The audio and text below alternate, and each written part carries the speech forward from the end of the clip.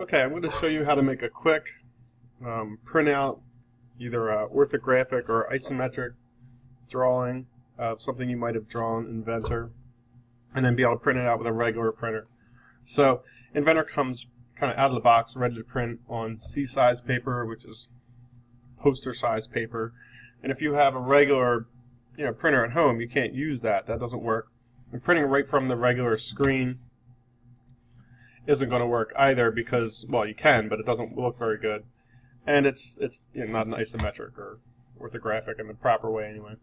So the way we're going to do this is we're going to go to New and choose ANSI.IDW, Create. And the part that I'm going to use is going to fit right on regular A-size paper. Actually, maybe I'm getting a little ahead of myself. Alright, so let's change the paper size first. So I'm going to go to Sheet 1. I'm going to right-click and choose Edit Sheet and change my sheet size to A. And choose OK. Alright, so now my title block is way too big. So I'm going to point to my title block, left-click on it, right-click, and choose Delete. I can also delete the border if I want to. I kind of like the border, so I'm going to leave it on.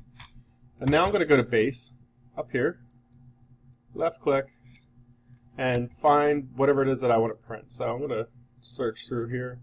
I'm going to print this model. Now, this menu is kind of in my way, so I'm going to point to the title bar, left-click, and drag it out of my view. And you can see that here's the front. I'm going to choose the front, the side, and the top. So I think there are three nice views. And I'll also choose this isometric right there. So I clicked 3 times, and now if I keep clicking, it'll keep placing views, which I don't want to do. So I'm going to right-click and choose Create. So it figures it all out. And now these, as orthographic, are in line with one another, and the isometric is kind of a little off.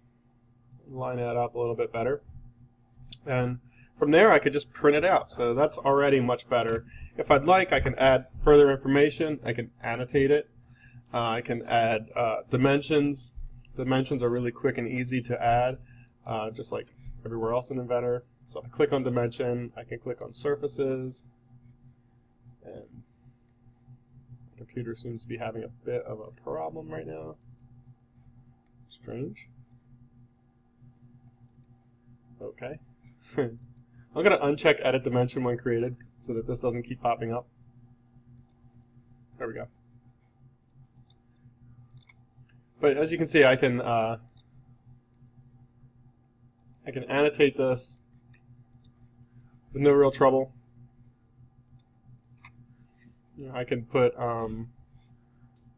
notes in there.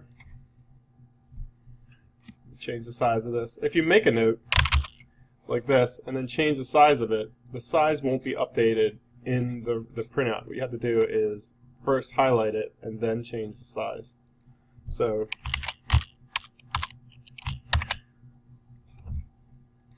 there's my note. Right click and check OK. Now I can move my note around. But if I edit this by right clicking on it and editing the text, for example, here's what I was talking about. If I change the size to really small, it doesn't change the size. I have to edit it, highlight it, and then change the size. And then it'll be different. Yeah, so that's pretty much all I have to say about it. This is, maybe not a professional sort of a drawing, but it's definitely good for making a quick copy and getting your ideas across, or just saving a reference of it. So from here we can easily print in a regular printer, and I'll have a nice drawing. So there you go.